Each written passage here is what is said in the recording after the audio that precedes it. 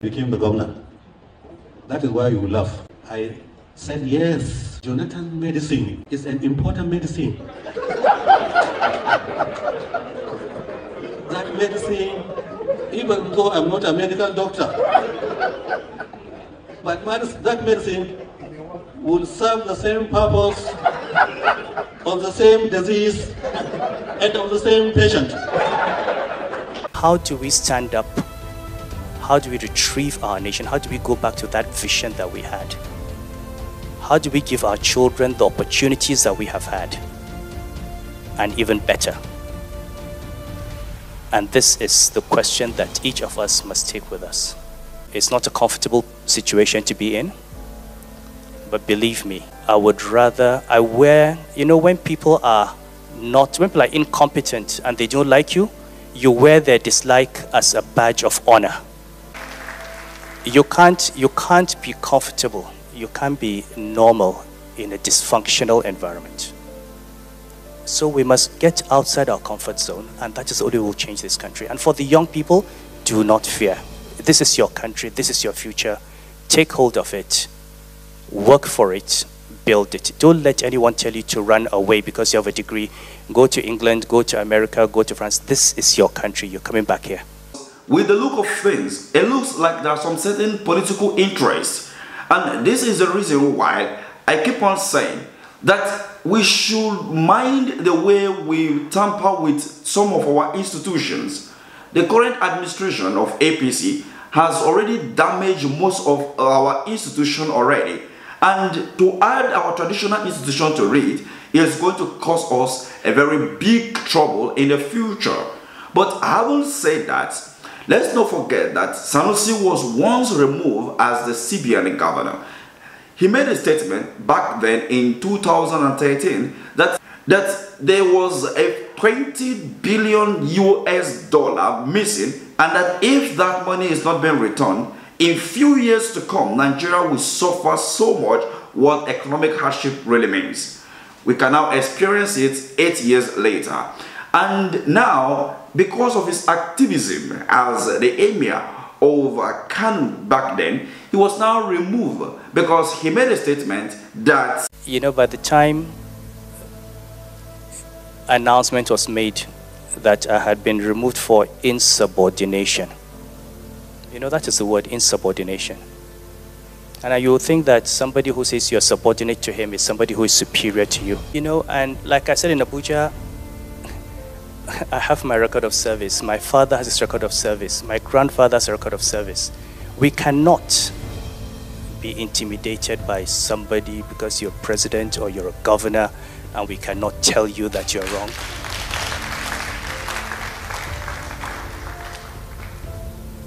We've chosen different paths.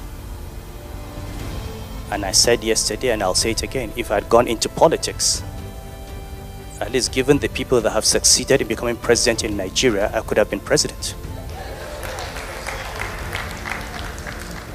Or I could be governor.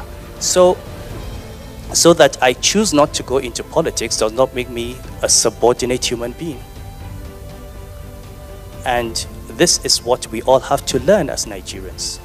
We take too much rubbish. And we're all too afraid, too much in our comfort zones. And by the time these guys finish with us, our children will not have a nation. And this is the real challenge that we face. How do we stand up? How do we retrieve our nation? How do we go back to that vision that we had? How do we give our children the opportunities that we have had? And even better. And this is the question that each of us must take with us. And the only way to do it is, if you're not in politics, you must hold those in politics to account. And this cost him his job, or will I say, his throne. And now, he has been reinstated by this current administration. And we have been seeing a lot of outcry as to they should obey court order. But this is not to advocate that we should be neglecting court order. But under this present administration of APC-led government, not under Tinubu's regime alone, right from Muhammadu Buhari's administration, we have seen a lot of lawlessness from the government side, where court order upon court order has been neglected. Let's not even talk far. What happened to Nnamdi Kanu? What happened to so many court orders that have been released by, from the court, of which the government never listened to them? What happens to even the court order that was given when Sanusi was removed as the Emir of Kano? What about the court, the case that he won in court back then in Abuja Federal High Court when he was removed as the Emir? All these were neglected. And let's not forget, in 2023, back in September 6th and October respectively, we saw how they gave a kangaroo judgment as to the Presidential Petition Tribunal all the way to the Supreme Court. So when you talk about obeying court orders and obeying the rule of law, this APC-led government is one of the government that you can actually point out to as a government that don't respect the rule of law, because severally you see them disobeying court order.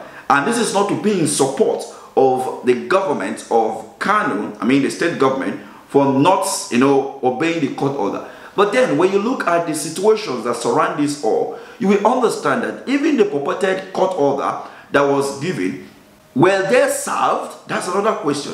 We also learned that the person who was to be the judge was not even in Nigeria. So how were they able to get the court order? And let's not forget as well that in the court order and all of that, there was supposed to be some certain level of argument before the judge and all of that before you serve a client, and all of that. But then it happens that all these processes were not done.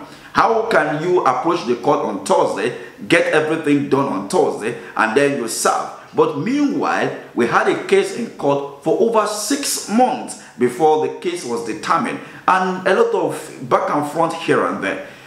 Will all this solve the problem that is facing Nigerians as of today? It's a no. But then the traditional institution cannot be tampered with. I have said countless times on this channel that even the democracy that we practice is not even favoring us. We should return back to our traditional system where we have our monarch and there was sanity in the land, there was peace and the security of our dear neighbors. We were all paramount to everyone. But now that we embrace the Western form of government, we can see how this has jeopardized our future in terms of our resources, our security and everything that you can ever imagine. But then, Kano State is a volatile state. And if this issue is not being resolved amicably, it may throw the whole country into another chaos. And the president needs to understand it very well, that his government is at stake here. If he doesn't wave in, in a peaceful way and see how this can be done. But away from that, the governor of Kano State pleaded with the president earlier today that the current, the disposed Emir, Aminu Ado Bayore, should be taken out of the state. According to the state government, he insisted that Bayero continue to stay in the state constitutes a threat to the peace and stability of the peace-loving people of Kano. The deputy governor of the state, Comrade Aminu, stated this today while addressing newsmen on happening around the chieftaincy crisis in Kano. This is according to Daily Post. But if we look at this again from another angle, according to him, out of 8 respondents, only 1 respondent, the Inspector General of Police, was served with the court order, while others, including the Kano State government, were not served. Talking about the issues of court order. So when you look at this carefully, you will understand that the best thing to do, just like the Emir as of that time under Ganduje was removed and he peacefully left the states and there was no issue. I believe that this current Emir, if he felt that he has been removed unjustly, he should leave the state and approach the courts and see how this issue can be resolved. But then let's not forget, let's not allow politicians to tamper with our tradition. NAS system. They shouldn't tamper with our institutions, because by so doing, they are trying to tarnish, what God has given to us as Africans, and that will be a detriment to the development of African nations, Nigeria to be precise, in the nearest future. What do you make of this? Let's have a look at the comment section. Thank you for watching.